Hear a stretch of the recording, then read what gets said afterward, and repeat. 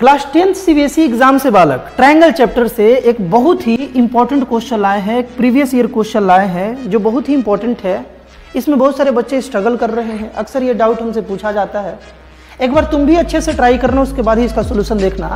Question में इस तरीके से दिया हुआ था PQR एक राइट एंगल ट्रायंगल जो कि Q के पास राइट एंगल था।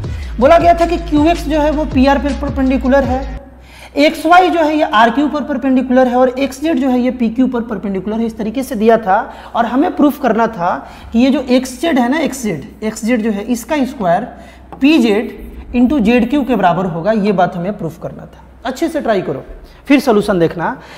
इसको हम अगर 1 एंगल लेट कर लें और इसको अगर हम एंगल 2 नाम दे देते हैं, इसको एंगल 3 अगर नाम दे दें और इसको एंगल 4 नाम दे दें, तो ध्यान से सुनना, अगर ये यहाँ पर परपेंडिकुलर है तो ये 90 डिग्री है, ये भी 90 डिग्री है, ठीक ना। और ये वाला तो एंगल 1 है, ये वाला एंगल 1 है। तो हम अगर लिखें angle 1 plus angle 2 is equal to 90 degree, तो कोई दिक्कत है क्या? लिख सकते हैं। एक ट्रायंगल का तीनों एंगल का सम 180।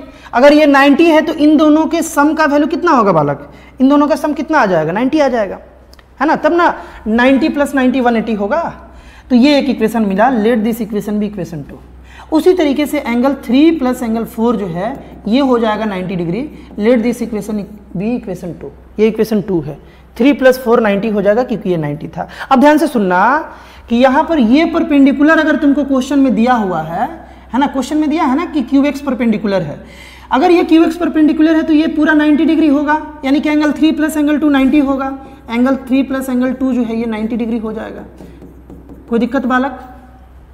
3 इक्वेशन अच्छे से समझ में आया। अब ये 3 इक्वेशन क्यों ले रहे हैं? ध्यान से सुनो, एकदम ध्यान से सुनो। जो ये बात प्रूफ करना है, इस बात को बालक प्रूफ करने के लिए हम लोगों को इन दोनों ट्रायंगल को सिमिलर करना पड़ेगा, तभी वो बात प्रूफ हो पाएगा। इन्हीं दोनों ट्रायंगल को क्यों? क्योंकि देखो XZ इसी ट्रायंगल में है, PZ इसी दोनों ट्रायंगल में है, ZQ भी इसी दोनों ट्रायंगल में, तो इन दोनों को सिमिलर करना होगा। और इन दोनों को सिमिलर करने के लिए एंगल का इक्वलिटी हम को लग रहा है कि यहां से हमें मिल जाएगा, और मिल ही जाएगा। ध्यान से सुनो, 1 और 2 इक्वेशन को देखो, 1 और 2 इक्वेशन को देखो। ये भी 90 के बराबर, ये भी 90 के बराबर, है ना। या इससे अच्छा है, ध्यान से सुनना, इससे अच्छा क्या है और आसानी से हम लोग बना लेंगे इसको कि तुम 1 और 3 को देखो। 1 और 3, 1 इक्वेशन और तुम 3 को अगर देख रहे हो तो ये भी 90 के बराबर, ये भी 90 के बराबर, तो ये दोनों आपस में बराबर होगा। यानी कि तुम लिख सकते हो एंगल 1 प्लस एंगल 2 जो है ये एंगल 3 प्लस एंगल 2 के बराबर हो जाएगा, क्योंकि ये भी 90 के बराबर, ये भी 90 के बराबर। यहाँ से 2 और 2 कैंसिल हो गया तो अपने को मिला एंगल 1 जो है एंगल 3 के बराबर मिल गया। एंगल 1 किसके बराबर मिल गया? एंगल 3 के बराबर। उसी तरीके से देखो, इन दोनों को ध्यान से देखो, ये भी 90 के बराबर, ये भी 90 के बराबर, है ना। यानी कि 2 और 3 को देख रहे हैं, 2 और 3 इक्वेशन को देख रहे हैं। 2 और 3 को देखो तो एंगल 3 प्लस एंगल 4 जो है ये बराबर हो जाएगा एंगल 3 प्लस एंगल 2 के, क्योंकि दोनों का वैल्यू 90 है तो दोनों इक्वल है। यहां पर देखो ये 3 कैंसिल हो गया, एंगल 4 जो है ये एंगल 2 के बराबर आ गया। ये 2 बात अपने को बड़ा ही इंपॉर्टेंट मिल गया। अब आसानी से हम लोग दोनों ट्रायंगल को बालक सिमिलर कर सकते हैं, बहुत ही आसानी से। देखो हम चल रहे हैं ट्रायंगल XPZ में, एंड ट्रायंगल XZQ में, दोनों ट्रायंगल में चलते हैं हम लोग। दोनों ट्रायंगल में देखा जाए कि एक तो 1 3 के बराबर है ना।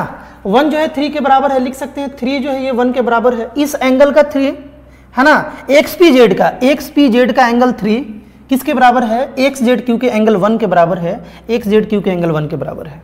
उसी तरीके से इसका एंगल 4 जो है, XPZ का जो एंगल 4 है ये 2 के बराबर है ना, ये 2 के बराबर है। ये बात लिख सकते हैं। 2 एंगल मिल गया, ए सिमिलरिटी से दोनों ट्रायंगल सिमिलर हो गया।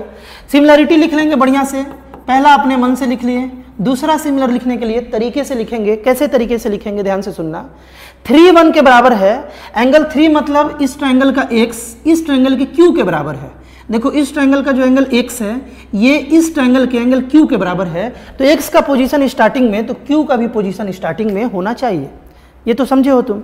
आगे देखो 4 2 के बराबर है, 4 यानी p और 2 मतलब x, तो यार p का पोजीशन यहां पर बीच में है तो x का भी पोजीशन बीच में होना चाहिए।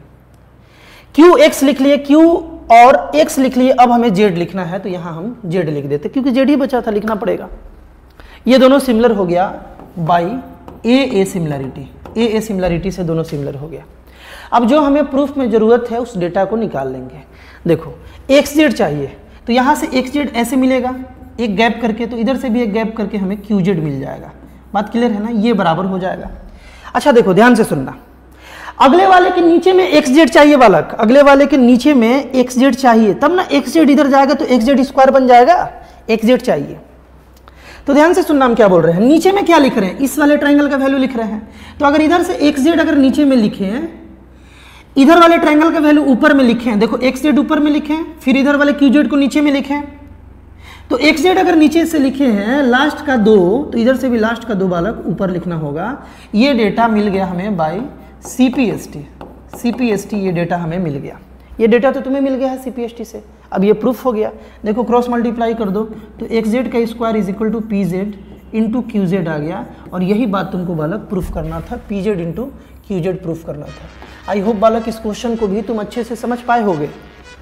क्लास 10th PYQ सीरीज में इस टाइप का बहुत सारा प्रीवियस ईयर क्वेश्चन तुम्हारे बोर्ड एग्जाम के लिए जो बहुत ही इंपॉर्टेंट है, जिसमें ज़्यादातर बच्चे स्ट्रगल कर रहे हैं, ऐसा क्वेश्चन जो रिपीटेड वे में इधर आ रहा है वो सारा बालक अपलोड है और अपलोड हो भी रहा है। जाकर के प्लेलिस्ट को जरूर